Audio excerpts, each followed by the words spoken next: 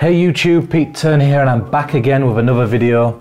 And as promised, in this video I'm going to be reviewing some of the videos that you sent me so that I can look at the mistakes that you guys make in performance to enable all of us, myself included, to take our performances to the next level. Now, in the comments of one of the previous videos that I put on this channel, somebody said a real pro knows that you can't teach somebody else to perform. They've either got it or they haven't. I agree with one small part of that sentiment. I can't make you a better performer, only you can do that. But I can give you advice on how to change things that surround the performance so that enables you to look at your performance retrospectively and make it more appealing visually for your audience. So yes, it is possible to make somebody a better performer by giving them techniques, but you could take a horse to water, you just can't force it to drink. So you have to put the time in to make this work. Now this video, we're initially going to start with an interactive performance, and then I also shot a performance that I performed on Nathan when we were social distancing. And there's also a section of this video where me and Nathan reviewed some of the videos that you sent, because we got sent lots, we got sent hundreds, and we're not going to be able to have time to review all of them. And the video got so big, it were over an hour long, that we're breaking it into parts, and this is going to be the first part, and then you'll get to see a performance in the next part that I've done, and then I'll pull that performance to pieces and share with you the little things that I really like about it, and again the things that I don't. And then the last part's going to be me and Nathan sat reviewing footage. So to start with, I'm going to start with a performance by Sage Worden. So Sage Worden sent me in a clip of him performing, and he's performing a staple gun roulette. Are 4 staple guns, 1 is loaded, 3 are not. Only I know which one is right now, but I'm gonna have Emma please mix them up while I'm looking this way. You guys make sure I'm not watching how she mixes them up. They can be in any order you want. Just tell me when you're done. So the first thing there is that it's a very small performance space, and these are the type of venues that I'm really used to performing in. And the biggest mistake here is one thing. The scripting's great, the performance so far is great, the pace is great, you can hear Sage clearly. Now as a performer, great. I don't think he really needs to change anything about his performance as a whole. But what I do think he needs to change is his understanding of space and the understanding of the spectator mixing the props up. When the spectator's mixing the props there, she's got her back to the audience. So the entire bit of action is completely blocked by the spectator, which is not a good thing, you know. And the reason it's not a good thing is because the audience can't see if she's mixing them. So what I'd have done there is, there's a chair, or I'd have got a little table, there's a chair there, I'd have put the staple guns in front of her, and I'd have said to the entire audience, you're going to be the eyes to make sure that this is entirely fair. As, and then whatever the spectator's name is mixing these, I'm going to keep facing you the entire time. Or pick somebody in the front row and do something with them as these staple guns are being mixed up, something that's really quick, a quick hit. You know, whether it's a star sign revelation or something that just suggests that you can't be looking at the order of the staple guns as they're being mixed because you're too busy doing something else. And at the same time, if the audience are ever under any illusion that these are not being mixed, well, now they can see the spectator mixing them up. So the first thing is, don't body block the action. Imagine a film where all the action were hidden behind somebody's body. It just doesn't play out very well. But again, all of these clips are great clips. All of these are things that are really great moments in performance that we can learn from. So the first thing straight away there is, make sure your props are in a place that everybody can see the action. If there's a moment of action happening, you want the spectators and the audience to see it all at the same time. Okay, that was quick. You sure? Yeah. Alright, now I'm going to try to influence you. Right now, they're in order like this. It's going to be 1, 2, 3, and 4. Okay? So I'm going to try to influence you. Don't let me. But you can pick either 1, 2, 4, or 3. Just pick up one of the staple guns and bring it up here. Like you're going to shoot it, but don't. To stay true to your process there, influence doesn't really work in this scenario unless you say, I've marked one of these staple guns in a very particular way so that I know which one contains the staples, and I'm going to try to influence you to pick up the guns that don't contain the staples. The problem with that is that once you mention that they're marked, the whole idea of trauma in the routine and vulnerability of getting it wrong goes out the window. So you really need to think about the premise of the routine, because at the beginning it made sense that maybe I know where they are and I'm going to try to influence you to pick up the guns that don't contain the staples. But then when you mix them, you should also not know where they are. So I'm going to try and influence you, don't let me. Think about what it is that you're saying to your audience. Think about the premise. And now the premise in this is that it's roulette. And so either one of you's got to know where the bullet were loaded, or it's a game of chance. So influence doesn't really come into it. But what I really do like is the way that you misnumbered, you misnumbered the staple guns when you said them out loud to make it feel like you're doing something verbally, which is really brilliant. And that's great, and I love that. But you can pick either 1, 2, 4, or 3. Just pick up one of the staple guns and bring it up here. Like you're going to shoot it, but don't. That part's key. That part is key, yes. Alright, now you're going to take it and put it up to my chest. And whenever you're ready, just pull the trigger. If you, Sage, and your spectator swap sides on the stage, the audience would now be able to see the inside of her arm and her face. Because she's facing the wrong way, she's like this. She's body blocking the action. If she was either using her opposite hand or changed the way that she sat, we can now see her face. So think about that. Think about the way somebody's going to act, and you can quickly know whether somebody's right or left-handed by asking them. If they're left-handed, they'd stand on the side of the stage that they are now. If they're right-handed, they stand on the opposite side so that they're open. And body blocking plays a big part in either trying to hide something or trying to open something up. And you always want to be able to see the spectator's reaction. Good, good. Everybody give her a big round of applause. That's one down.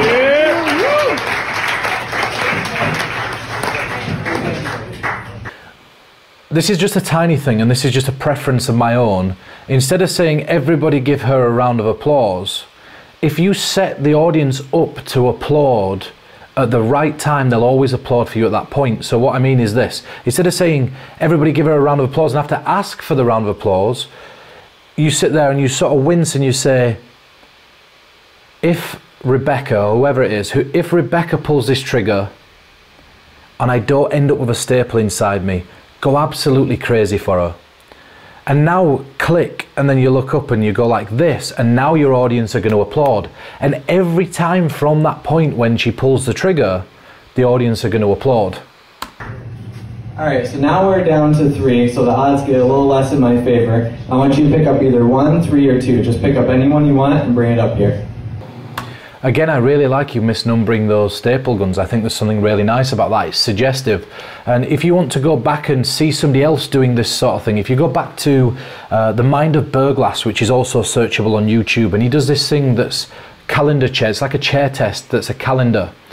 And he does that. He says the numbers out of sequence, so it makes it seem like he's influencing their behavior. And there's a really important performance tip here, is that you should always be suggesting that you're doing something. Always give your audience a little bit of Fred. And now to go back to the last interactive experiment that I did, I did that in that. I talked about at the end how I'd said a certain phrase, or I'd done this, or I'd done that. And of course, that's not how it happened, but I give the audience just a little bit of Fred so people pull it enough to be able to be at ease with themselves and accept that something's happened, so they don't look for any other method. And that was so brilliant about Derren Brown. Derren did that so well that people never bothered looking for a method. If he does something impossible now, they don't go, oh, wow, that were impossible. They go, oh, that's Derren Brown. They've given him credit for being able to do the impossible.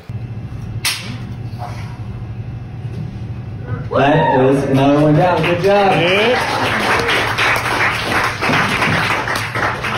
So this is where it gets really scary, because now we're down to a 50-50 shot. Emma, please don't mess this up. You can pick up either one and just bring it up here. So this is where the narrative for me slightly falls flat.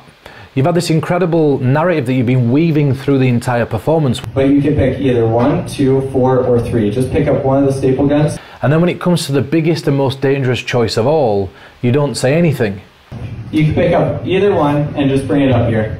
Say this is the most important and biggest choice that you're going to make. This is where the odds are totally not in my favour. I want everybody to stamp your feet on the floor. whilst you decide upon one of those staple guns. We're going to give you 20 seconds. I want you to use the entirety of that. 20 seconds is a long time, maybe 10 seconds. I want you to use the entirety of that 10 seconds to make your choice. So now you've got your entire audience going bang, bang, bang, bang, bang, bang, bang. And it's a really big moment. 10 seconds, keep changing, keep changing, keep changing. She picks it up. Do you want to change one more time? Make it a big moment. Make that last decision huge. Because then it really displays the impossibility of the last decision, which is ultimately the biggest of all. You can pick up either one and just bring it up here. All right, and this one. Oh shit! Bring it! Keep this flat part up to my cheek because there is a hammer that comes out, so I don't want it to hit me in the head.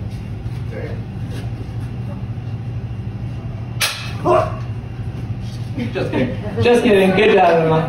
All right, everybody give us a big round of applause.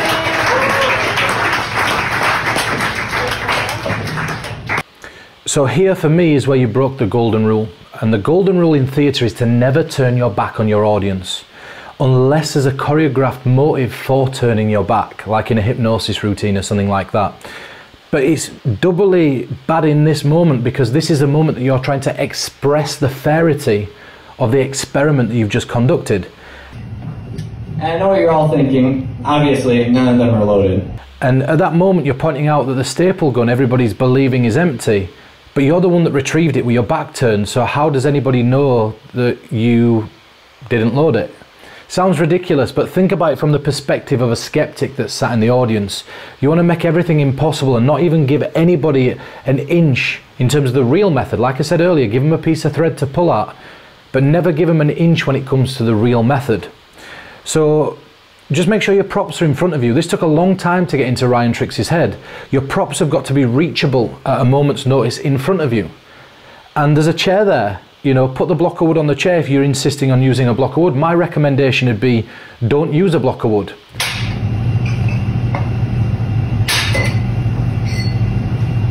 That's insane. The interesting thing about our brains is it tricks us to believe that an inanimate solid object like a block of wood, when we put a staple gun into it, a staple into it, makes us believe how solid the gun is and how much damage it could cause. But there's only one person that can see that staple because it's this big. So trade the block for something that visually represents and audiologically represents what you're trying to express. And the way to do that is to change out the block of wood for a balloon. If you change it out for a balloon and put a small amount of talcum powder inside the balloon, when the balloon explodes, you see that mist of talcum powder come out of it and it feels and looks much bigger, especially if the spectator's holding it, they're turned very slightly toward the audience like this. You bang it, you get her reaction and her face, and then the entire audience hear the bang and their brain goes back to the moment you just had it against your head. Now that little tip with the talcum powder, I took that from a stunt video that I watched, one of Jackie Chan's tutorial videos on stunts. And when they kick somebody in the side of the head, they actually pop holes in the foam shoes and sprinkle a little bit of talcum powder inside, so when it makes impact, you see the dust. And that'd work the same here. So just think about, you know, choreographing the moment of a revelation and how you can translate, and that's the key word here, I think, is translate. You can translate what it is that you're trying to represent to your audience in the best sense possible. And all of a sudden a block of wood doesn't seem as impressive as a balloon exploding, even though we know a block of wood's more solid than a balloon exploding. So I hope you're following my train of logic there. Those are staples.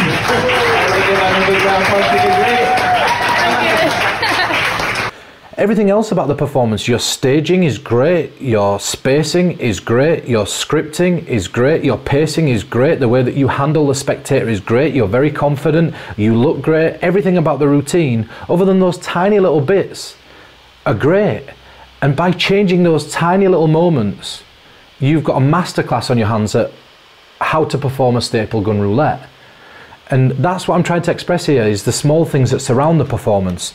And another thing that I really loved is your handling of the mic, because that is the #1 pinnacle downfall of most performers. And the next clip that I'm about to play was sent to me by Nathan. He said that he's asking for this video to be reviewed.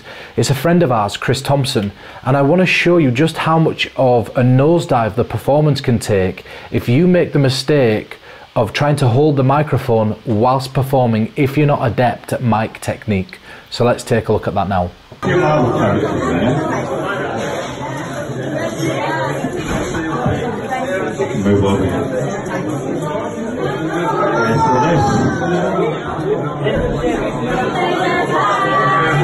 Thank you. So this second video is uploaded by Thompson. So Chris Thompson is somebody that's part of our social circle. I've known Chris for a number of years.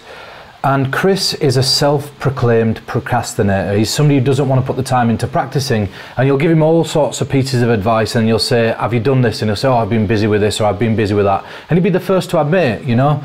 And this performance is actually filmed at one of my residencies.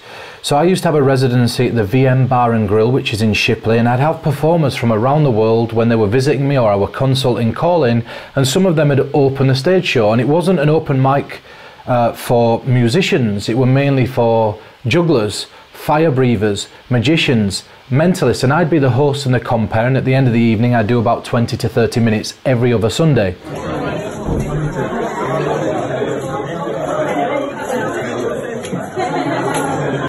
So he's searching in his pockets for the prop. A moment ago, during Sage's video, I said make sure your props are accessible and at hand, because this moment would be slick. He'd be picking it up and he'd be moving on. We can't hear him, and the reason that we can't hear him is because the microphone is angled down and it's a one-directional microphone.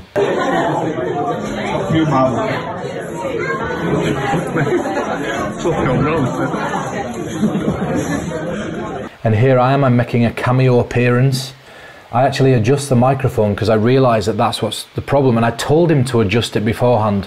So whenever I did these type of shows, I always made sure one of two things. There were either a mic stand that were put off to the side, that were already adjusted to the right height for me, or I had the microphone in my hand so that when I came on, I started to speak instantly and it looked slick.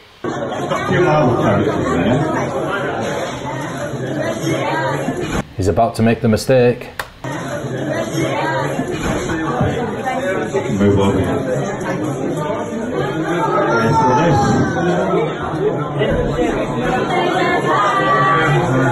Oh. Watch.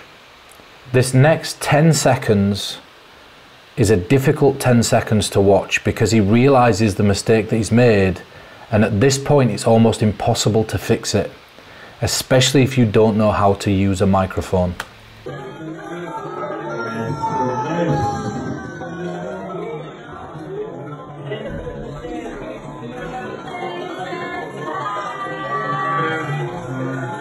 The spectator had to take control of the situation, and that's a bad thing when your audience members have to take control of your performance in order to get it off the ground. It's a big lesson. Move the spectator into your performing space. If the spectator's miles away and you're somebody like Nathan who can make jokes during performance, say, I'm not going to bite you, or whatever the joke is, ask them to move in. Come a little bit closer for me, we'll stand here, or move the mic stand. Don't take the mic out of the cradle unless you know what you're doing. So this is a few marble. Yeah, I am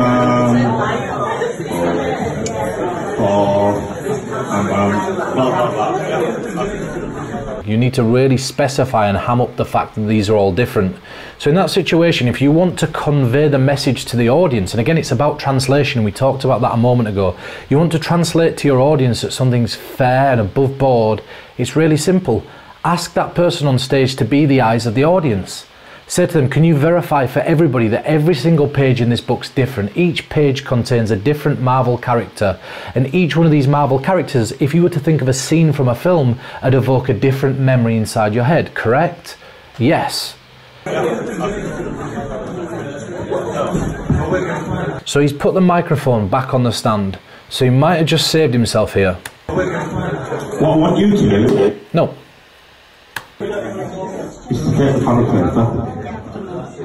I just want. So he hands the spectator the pad and then takes it back. This really is a display of how important it is to practice. To practice what you're doing with your props. You want me to buy Oh, listen to what the spectator says. Do you want me to microphone? The spectator says, do you want me to hold the microphone? The spectator's again bailing him out. Don't say right.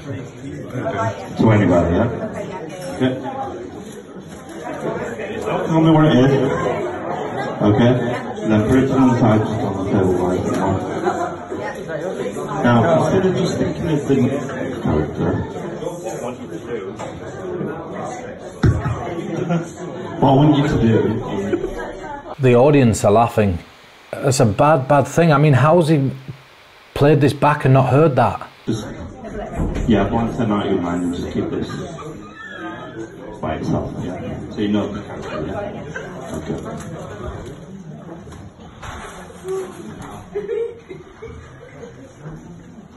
Somebody just made a yawning noise and the audience laughed.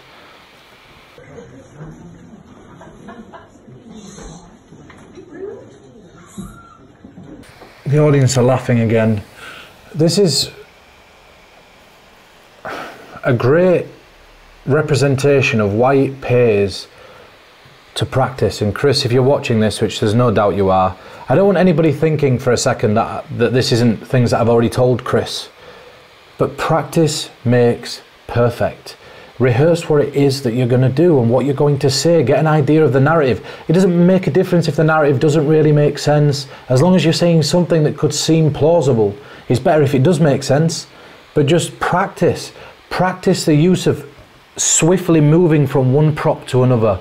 Practice the use of, okay, if I need a microphone here, instead of me going to the spectator with a microphone, bring them to me where the microphone is. Take the book off the table. This performance should have run as quickly as this. You take the book off the table. Can you be the eyes of everybody here to verify that there's a load of different characters inside this book? Boom, boom, boom, boom, boom. Yes. Is there anybody in the audience that would like to check this book out as well? No. Perfect. Each one of these characters, if you were to select one, would evoke a different memory or a different scene from a film that you might have watched. Yes, I want you to take this pad, lift it up like this, look at a character and close it. But instead of just thinking of the character, I want you to think of the exact or particular scene that comes to mind when you're thinking of this character. They get one in mind. Start to describe the scene, nail it and you're done. That's it, a minute routine tops. Just keep thinking of it.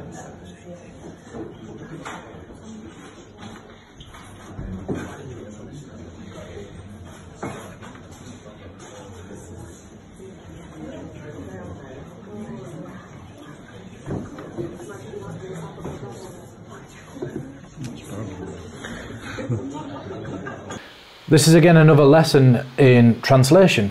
Translating what you're doing to your audience. And I know it's a subject that I keep touching upon, but when he's writing this down, he needs to be conveying the things that are coming into his head. And Uri Geller did this so well.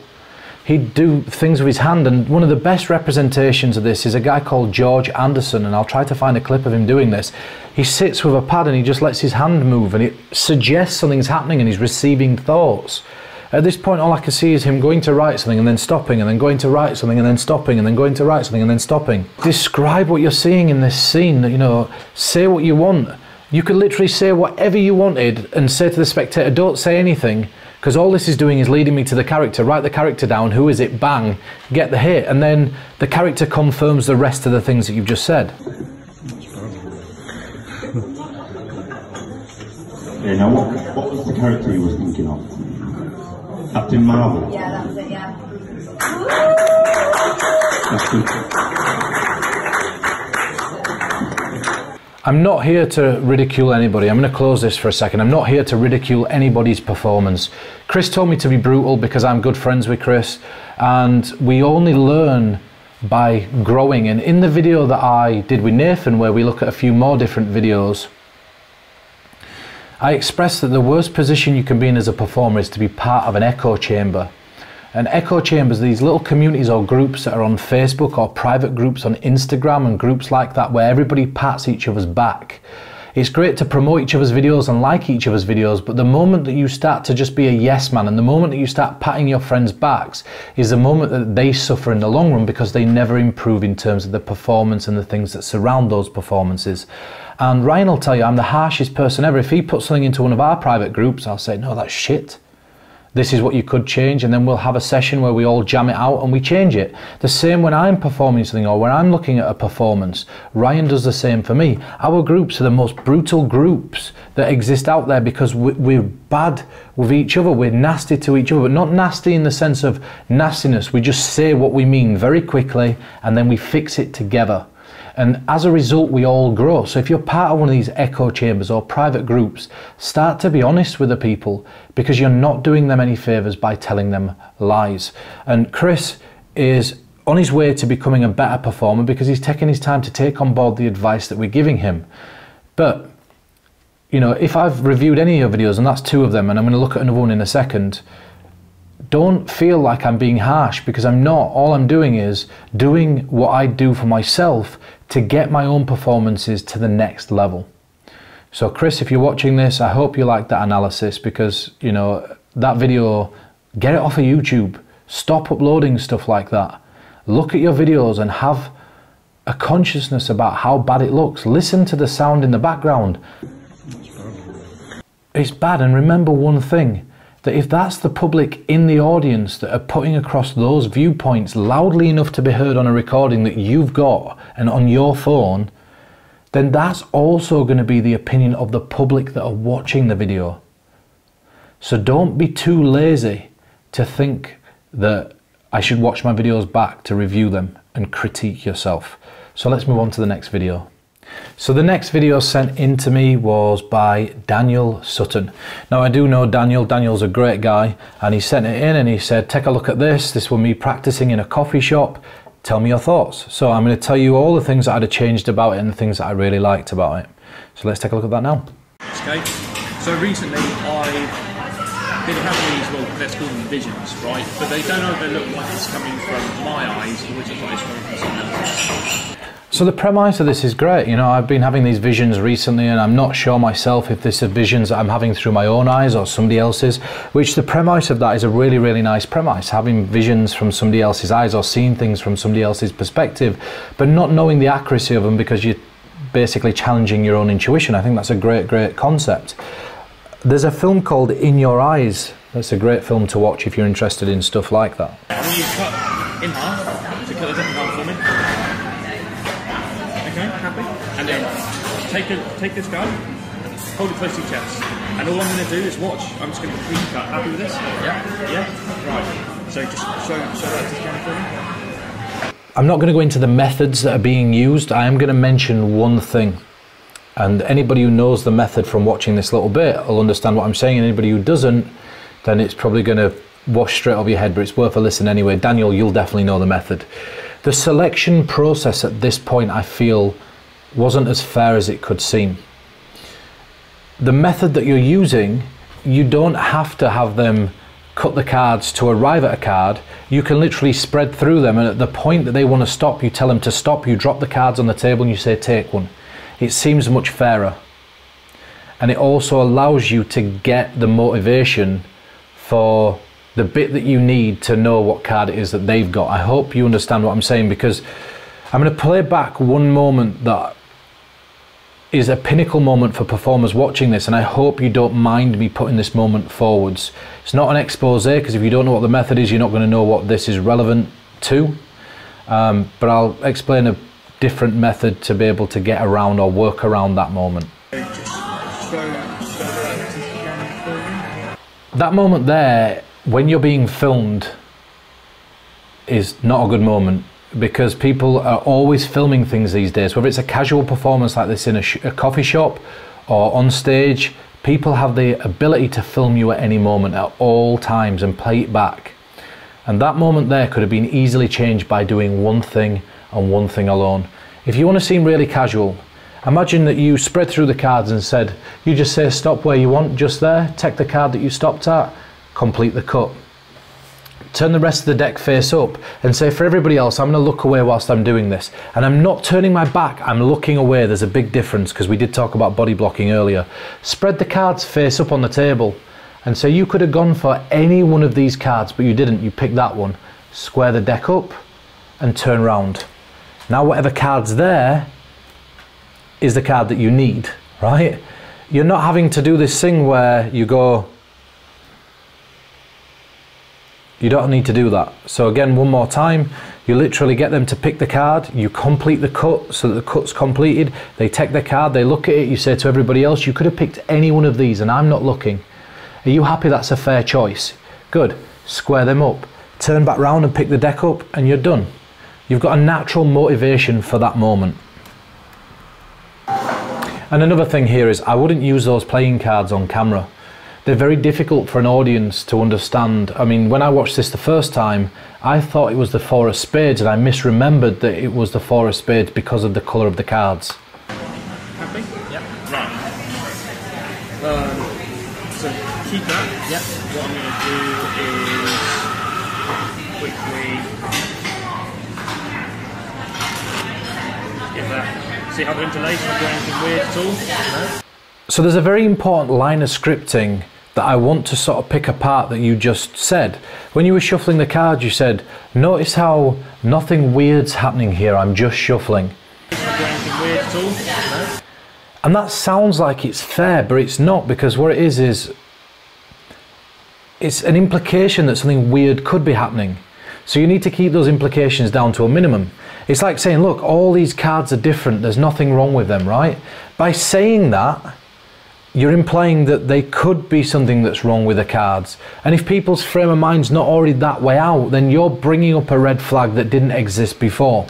So try to keep those implications to a minimum. And another thing that I want to point out is that you're shuffling the cards. If I'm right, this is Lewis Laval's routine, and it utilises a principle called the Gilbreth principle. And Mick Clark has a brilliant version of the Gilbreth principle that he uses in a routine called Memory Shuffle version 2. And I really love that. But one thing that I always said to Mick when he were performing that is, put a distance between you and your deck. And now you can ask your audience, is there anybody here that plays poker? Somebody says yes. Can you do that poker shuffle that all good poker players seem to be able to do? And if they say yes now, brilliant. You can allow your spectator to riffle shuffle a deck. But notice I didn't say, can you riffle shuffle a deck? I said, could you do that poker shuffle that all good poker players seem to be able to do? That implies that you're not very good with cards, which is exactly what you want for this type of routine. So they then shuffle the cards and they can be cut, shuffled again and cut, and you utilise the Gilbreth principle. And there's a distance between you and your prop. So whenever I'm performing, I try to make it seem like I'm not near the prop or the thing that I'm using, because distance is always a brilliant thing in performance. And I don't know if I mentioned this in another video, but I'm going to mention it again just in case I didn't. When Uri Geller were doing a drawing duplication from, say, 2 feet away, he'd imply that this is a much bigger thing, because he'd say, oh, you know, I was once working with the CIA and I were in California and they had me try to do this all the way over in Florida and it took such a long time, and I don't know if the results are going to be good now, but we're going to try this. And by doing it 2 feet away, it then confirms the story of him doing it from California to Florida or wherever. And that's the same here. Try to keep your implications positive as opposed to negative. You know, don't mention that all the cards are different. Don't mention that this is all above board. Don't mention nothing weird's going on, because it implies that there could be something weird going on. There's a lot of white space in like a white cross. So this is why you use one style of cards when you've practiced your scripting. You said there's a lot of white space here. There's not, it's a black card. And that's what I was saying earlier on. Using a black card when you usually use white cards is A, different and difficult for your audience, but also when you've practiced a certain way, it becomes difficult for you. So is that the four cards? Yeah? Right, so that's the first part. So one card, can I just take that? One card's okay. Right, so we'll put that there. So what I want you to do is to pick up the rest of these, right, hold them in your hands, okay? Don't be so precious with your props. And I understand the reason that you're being precious, and I understand the reason that you're being careful, but don't be as careful with your props. You've got to be relaxed and carefree. You've got to say to them, pick them up. And if they drop some, they drop some, but say to them, be careful not to drop any. You know, pick them up, be careful not to drop any. These were well mixed. You saw them being mixed up a second ago. And it just, you know, you don't need to hand them it like it's a baby being cushioned. The more carefree that you are, the more carefree the entire performance feels, and the more impossible it feels because it's relaxed. Spread till you get to the next parts. Okay, let's look at it. Just the next heart? Yeah, just the next hearts. Just the next hearts, okay? Yep. So you looking at it? Yeah. This has got even more white space, so I'm guessing this is 2 for hearts. Okay, no, now carry on to the next hearts card.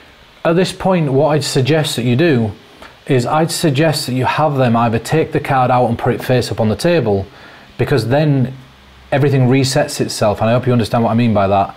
You can have them dealing them face up, and whenever they hit the cards that are hearts, you have them separate them and put them face up in a pile on the table, and that way now the deck stays in the same order because they're dealing them face up, and you're also resetting your I'll censor that little bit out. So the rest of this is a memory demonstration, which I'm not going to play through to the end. The link will be in the description. Is it? No, Jack, King. Got it. Brilliant.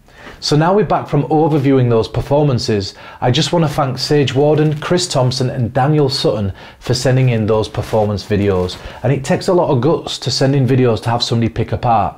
But as I've said multiple times, that's the only way that we learn, is by looking at ourselves and having somebody with an analytical eye go through that performance and pick out the things that didn't really work or are not quite correct.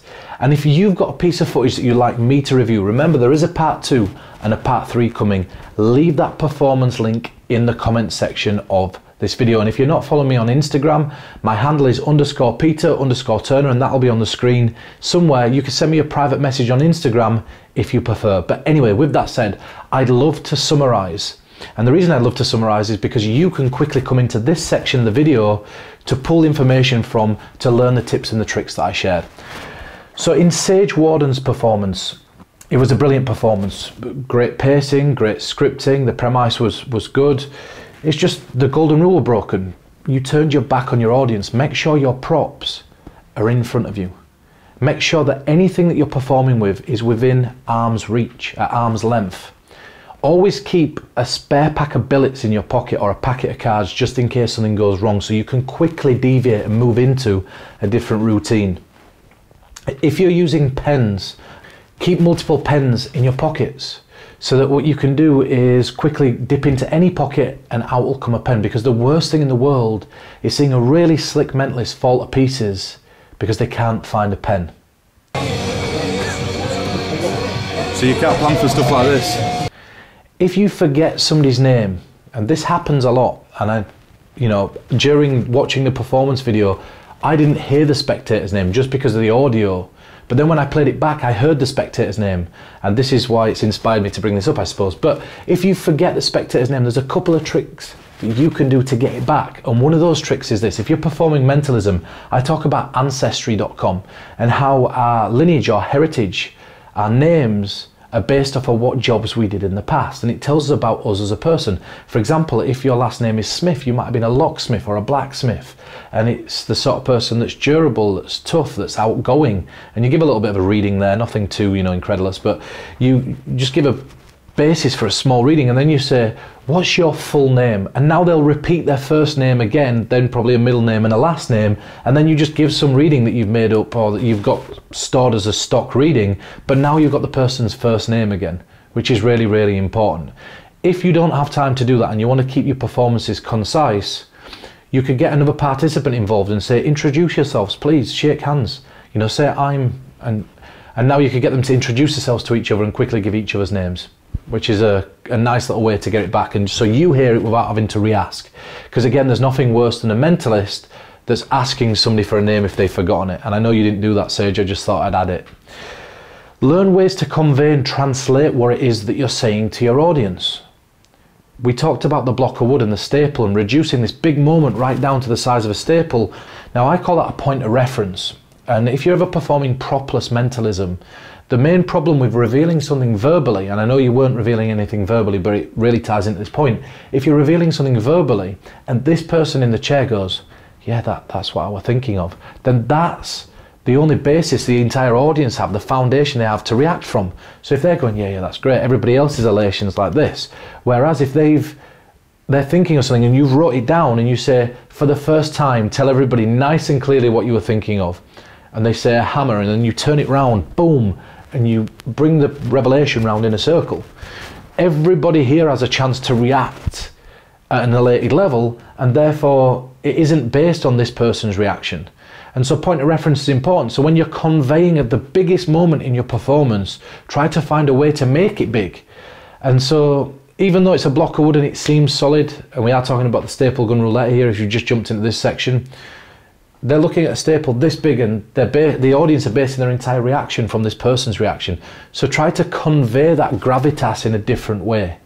And anything that you're trying to convey, think about the outward appearance from the audience's perspective, and the reaction will be much bigger. Allow your audience to react. Tell them it's okay. Allow them to be louder and louder and louder and louder. And that's a big, big thing when you're performing. It's a really, really big thing. So Sage, thank you for sending in your piece of footage. And like I say, you didn't really do that much wrong. It's just slight refinements that you need to make. So on to Chris Thompson. Chris, if you're watching this, I consider you one of my friends. You know that. You're part of my social circle. And the only thing that I really got to say to you is your video is a perfect display of why people need to practice and why sometimes magic and mentalism gets such a bad name. And people like my nan, she hates magic and mentalism. And the reason she hates magic and mentalism is because one experience she had when she was younger, and it was somebody who gives such a bad performance that it tainted her opinion of it for the rest of her time on this planet. And you're the person that's doing that. You're the person that's going out and giving those performances. I'm not saying that you're giving bad performances all the time. What I'm saying is you've got to remember that. And please stop being lazy. Review your footage before you put it on YouTube, because my critique of it were fairly, but somebody else's is not going to be as level as that. It's going to be, you know, they're going to pull it to pieces and they're going to say some really nasty stuff. And it's the public that are reviewing these videos if they want to book you for a show. Listen to what the audience is saying. I used to years ago put a recorder in the audience, or have a friend of mine sat there with audio recordings and asking people, you know, what do you think of the show? So that if there's any moments in performance that weren't right, I could fix, because who knows better than your audience? And it's easy to say, oh, well, these are not qualified to make decisions about magic. Well, you don't have to be a chef to taste the soup. The audience are the only people that count. So by listening to what it is they've got to say on an audio recording, let's say, for example, there's a routine where the method doesn't involve you going to your pocket, but you go to your pocket and then you hear someone in the audience go, he's just gone to his pocket, there must be something there. Then take that moment out of the performance. You know how to fix it. Listen to what your friends are saying to you. When there's 3 or 4 of us that are saying things to you about practice and about rehearsing and about scripting and about taking your time, don't stand there and go, oh, I haven't had time. You know, it just doesn't work. It does not work. Take your time, rehearse, and listen to what people are saying, and actively go out there and apply the information that you're getting given. So, to take away from Chris's video, listen to your audience, think about what it is that you're doing, learn how to transition between one prop and another. Do not take the mic out of the mic stand if you don't have proper mic technique. Either learn to hold the mic under your arm, have a top pocket so it sits in your top pocket. Don't use a handheld microphone, use a headset. I'd always recommend a headset or a lavalier or one of these microphones, you know, a lapel. Don't use a handheld if you're not adept. Move the participant into your performance space, or get the mic stand and move it to them. Don't take the microphone out the cradle when you need your hands for the performance. It's the cardinal sin. Moving into Daniel's performance. Daniel, again, the premise and the plot were great. It fell apart though the moment that you used those black playing cards and you practiced with white playing cards, because you said, oh, I'm seeing a lot of white space. Well, if you were seeing through that person's eyes, then the card would be black. So you shut on your own narrative, right? And it's not very much to pick apart, but like I said, these videos, it's only refinements that need making to make them incredible. Think about it. Take your time. Think about what prop you're using. Think about the moment that you get your information. It's got to be a clean moment. It's got to be a motivated moment. I taught you a motivation for that. Go back and play it back. Think about when you bring in, this is the big rule. It's same with a billet peak, for example. With a billet peak, and if you don't know what a billet is and you don't know what a billet peak is, then go study some foundational mentalism. And if you've stumbled upon this channel and you're not a performer or mentalist, this won't make any sense to you. You've got to learn to bring the peak into your own eye line. You can't just expect, you know, a moment to occur where you do this or you're doing this. If I'm doing a billet peak, I'll say something along the lines of, you know, you've got a piece of information inside your head. So all I want you to do is stare right at me and just send that piece of information into my head. Well, in that moment there, send it into my head. This is in my eye line. So, you know, you've got a piece of information inside your head. So just look right at me and just send that information from your head into mine. And I'm done. I've found a motivation for looking at the right time. I've found a piece of choreography that naturally fits. I could even just be looking at it, pretending, right, no, I'm going to change my mind on that. And it's the same as this. Find motivations for the horrible moments, especially when you're being filmed. You don't know who's filming you these days. Everybody has access to a HD camera at their fingertips. And that's a worrying thought, because anybody can record your performance, anybody can record what you're saying, anybody can capture what it is that you're doing and play it back time and time and time again. And I'd highly recommend checking out Mick Clark's Memory Shuffle version 2, because that'll allow you to do a kicker to the ending of this routine that I think is brilliant and I really love. And if you can get that, it's worth getting. So with that said, that's the end of this video. I know it's a long video. There is a part 2 and a part 3. If you're not subscribed to this channel, click the subscribe button so that you can keep up to date with my antics, you can keep up to date with my adventures and different videos that I upload, and we will be doing giveaways in the future. So from me to you, thank you for checking this video out. Take care.